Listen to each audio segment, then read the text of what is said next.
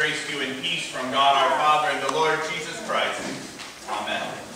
Our text for this morning for the Festival of the Reformation is taken from St. John chapter 8 with focus on the words of our Lord, "You shall know the truth, and the truth shall set you free." What is the point of the Lutheran Reformation? You will find this day many views of the Reformation celebrated throughout the land, and yet many still look at the day and miss the point entirely. Let's look at a few of those ways.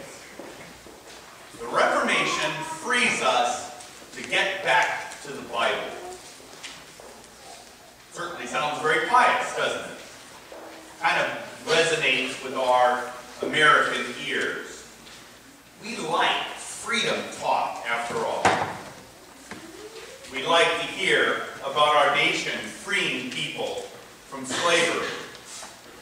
We like to hear about lost freedoms being restored. But that isn't the point of the Reformation.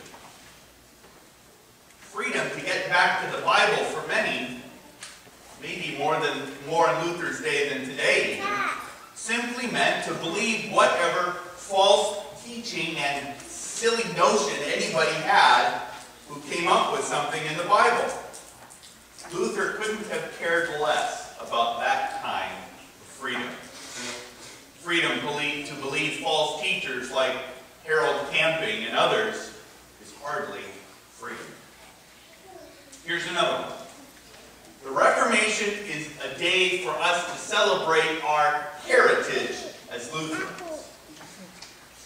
Now that certainly is what happens on Reformation. It can kind of serve as a cultural heritage day where we remember whatever each person thinks it means to be Lutheran, sing some old favorites, go home like we really showed those Roman Catholics what's coming to them. This is also not what the Reformation was about. Luther never intended to cause controversy. He wanted to talk about Jesus. He wanted to show what is the gospel. It was the persecution of the truth that really forced Catholic churches to become known as Lutheran churches. And that leads us to my favorite. The Reformation is the birth of the Lutheran Church. Lutherans can certainly and easily become self-righteous if we believe that the Lutheran Church is the container of everyone who's going to go to heaven. That would be the height of arrogance on our part.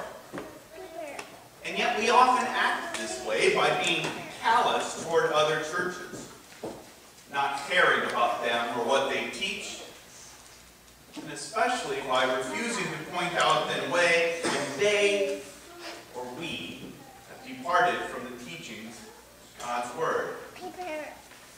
Yet we confess every Sunday, I believe in one holy Christian and apostolic church. There is one church, not many. That one church is hidden, just as faith is hidden, and yet it is revealed wherever God's Word is preached in its truth and purity, and where the sacraments are administered as Christ has given them. So we rejoice wherever God's Word is preached and the sacraments are given out, even if the flow of the gospel in that place is but a trickle. God has done great things through small words. So what then, dear friends, is the point of the Reformation? The point of the Reformation, quite simply, is that God was in Christ reconciling the world to himself. The point of the Reformation is that Jesus came to earth as one of us.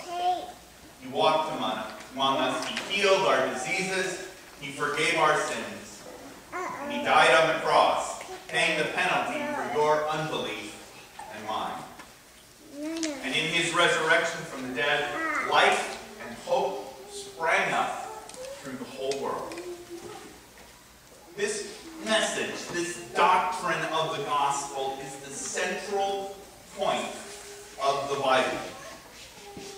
what the Augsburg Confession says is the article on which the church stands or falls.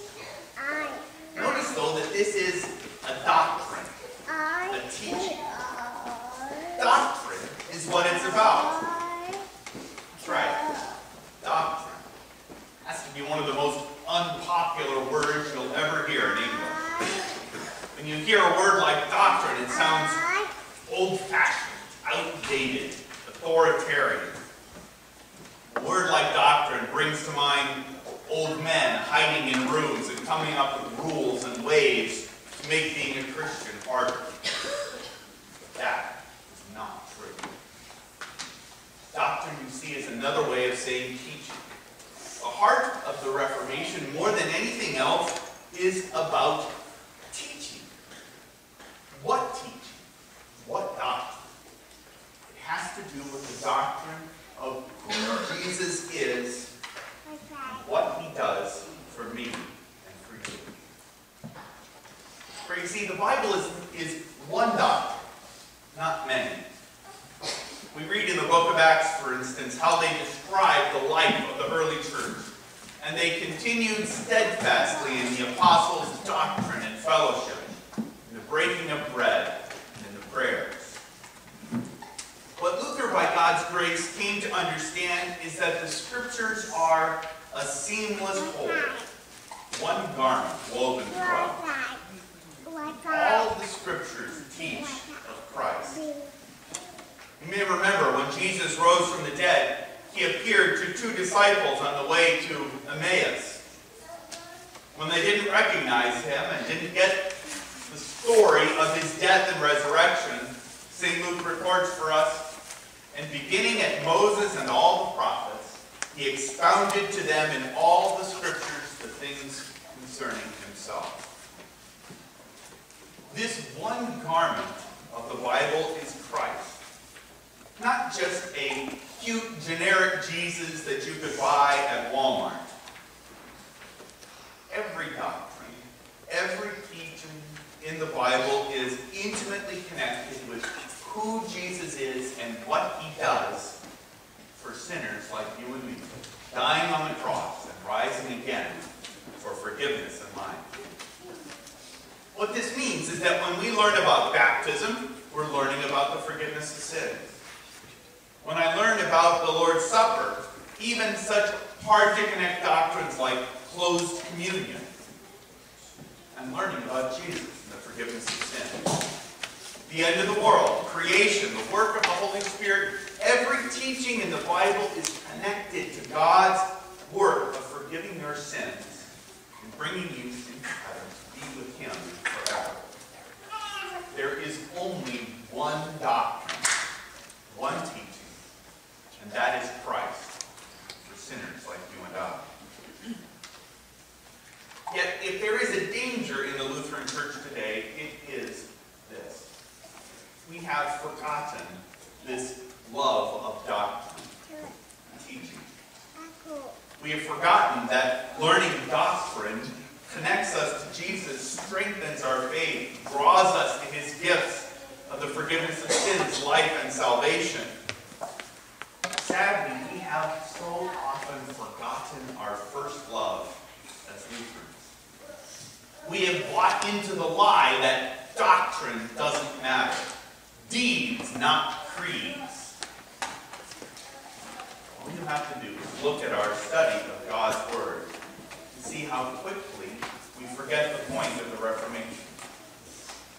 How many families hear God's Word together at home on a regular basis, singing the hymns of the faith and praying?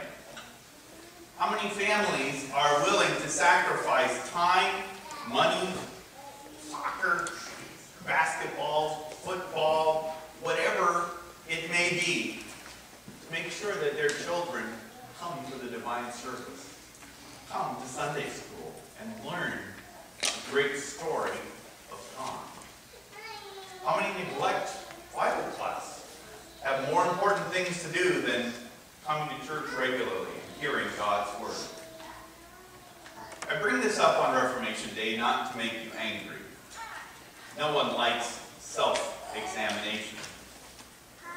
it can be painful and critical and frankly unpleasant. And yet that, dear friends, is precisely what Martin Luther sought to do when he posted the 95 Theses on the door of the Castle Church in Wittenberg 494 years ago tomorrow. Thesis 1 of those 95 Theses began this way. When our Lord and Master Jesus Christ said, "Repent," he willed the entire life of believers to be one of repentance. Repentance means turning away from unbelief and turning to Christ and his mercy. It means turning away from ourselves and our wants, desires, and selfishness, turning toward God and his mercy in Jesus Christ. It means examination in the light of God's law and recognizing once again that our only hope lies in the wonderful mercy of Jesus Christ. The church always needs to be reformed. If we cannot see that, then we are like the man who seeks to pull the speck out of his brother's eye and yet cannot see the log sticking out of his own. God calls us to repentance this Reformation Day, and he calls us to faith. For there, dear friends, lies your hope. For God does forgive your sins, all of them, from the greatest to the least. He forgives them all, and he says to you this day, "I love you. I forgive you. I want you to be with me forever in heaven." That's the doctrine. That is the teaching that God gave to Martin Luther so many years ago, and that is the teaching that God longs to deliver to you this day.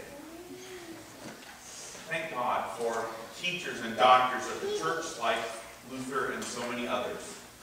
The light of the gospel of the forgiveness of sins continues to shine forth throughout the world. Despite our weaknesses and failings, God is merciful. That is the heart of the Reformation. That's what it means to be Lutheran. Believe it for Jesus' sake. Amen. Now the peace of God, which passes all understanding, keep your hearts and minds in true faith to life everlasting.